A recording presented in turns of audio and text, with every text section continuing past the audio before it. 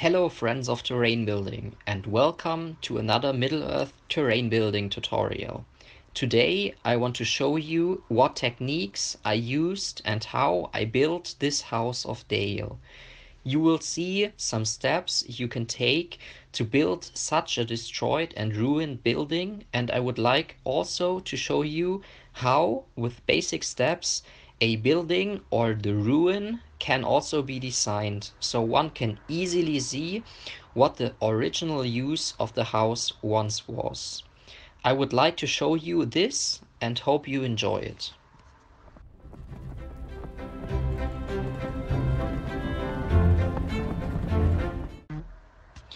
First, I thought about how big I wanted to build the building, and I decided on a floor plan of 17 centimeters by 12 centimeters. I cutted 3 blocks with this size and cutted one of them in half. I cutted a large layer of 17 centimeters from the XPS foam board and then cutted a block again and again after 12 centimeters. I cutted more blocks than I need for one house because I am building a second barracks for a good friend. This means that I can show different techniques. The basic idea is that this thinner block should indicate the basement and a staircase towards the front and then the front door at the top of the stairs. A full floor with 6 centimeters on top is then placed on top of this half floor. The other floors of the ruin are indicated, destroyed, and glued with individual walls. The 2 floors are glued on top of each other in the next step and allowed to dry well. Then the texture roller is used to press the wall texture onto my XPS foam. I will do these steps after gluing, so there isn't any unsightly transition after gluing. And I report back when the stone texture is on the blocks. So I have now textured the walls. I'll give you the simple tip to use a solid back wall so that you do not slip off when structuring and unsightly results arise. This could be a wall, a stable cabinet, or other stable smooth surfaces. The main thing is that the back cannot slip.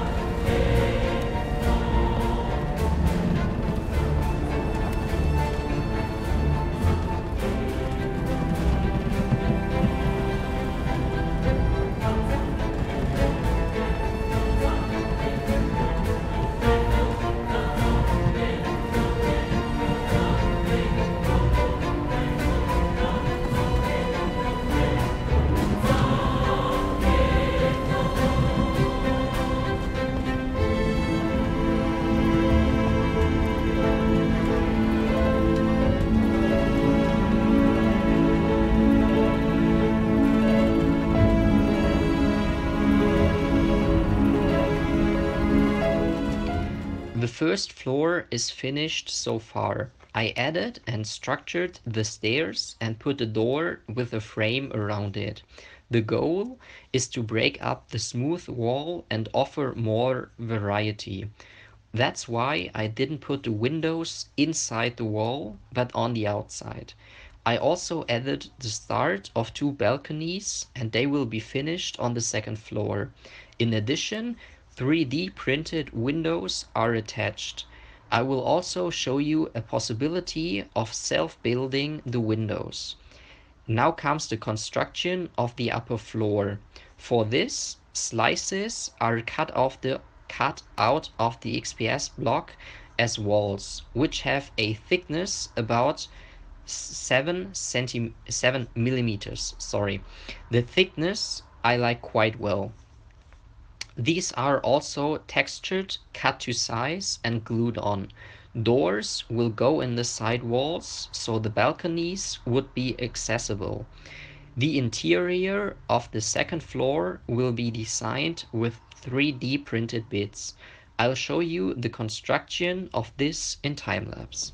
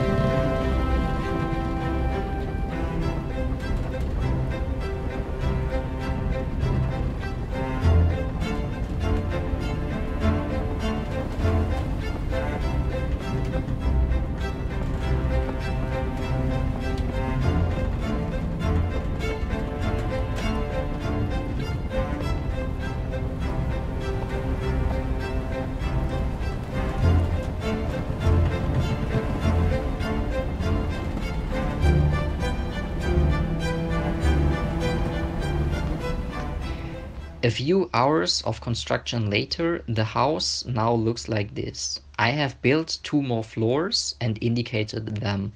As you can see, the walls are glued and assembled individually. The top floor is not glued yet because the walls are to be plastered, and to make it easier, the floor is not glued yet.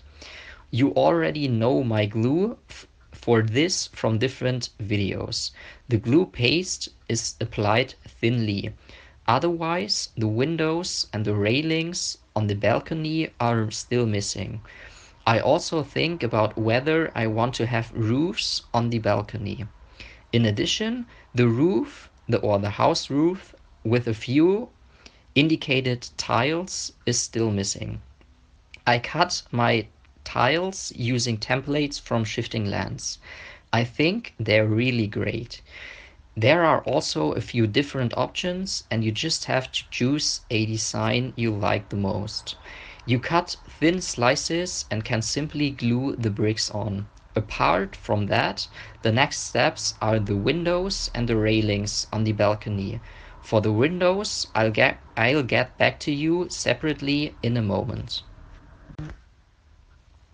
Since I am building the barracks twice, I can show once the option with printed windows and once with homemade windows. For the printed windows, I can put you a link down in the description below. If you don't have a printer yourself or don't want to have them printed, I genuinely want to show another do-it-yourself option right now. For this version, I cutted a block here. It has now the same size as the printed windows. Now I want to use this shape and burn these little holes in it and then cut thin layers of it. This process is of course a bit more work than printing the windows, but I also want to show you how to build them yourself.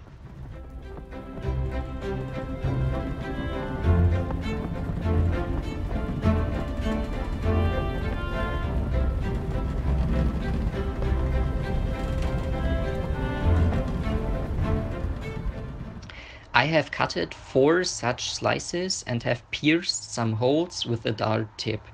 I will put the hot wire cutter through these holes and make the holes larger. I will do this directly with 4 discs on top of each other to save some time. I will use pins to attach the discs.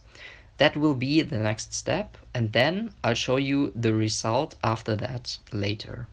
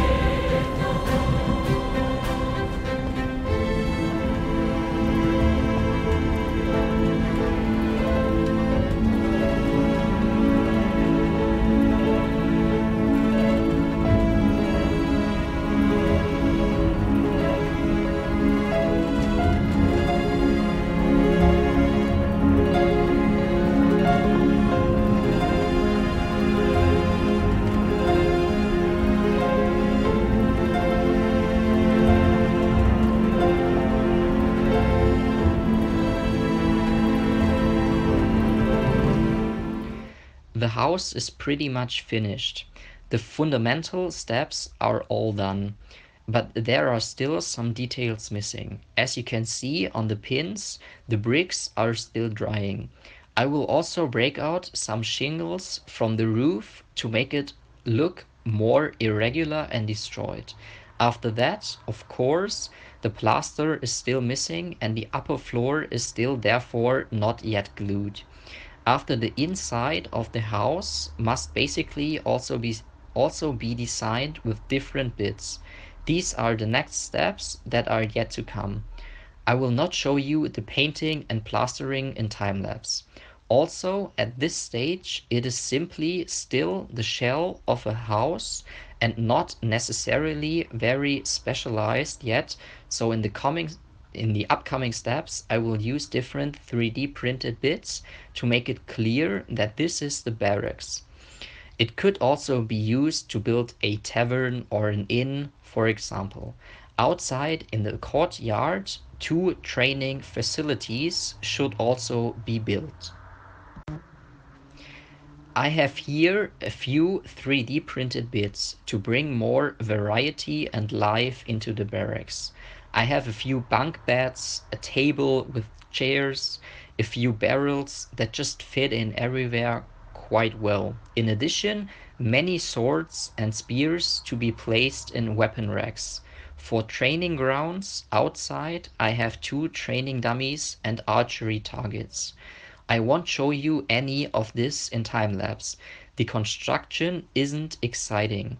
However, these two terrain pieces will then serve as difficult terrain later.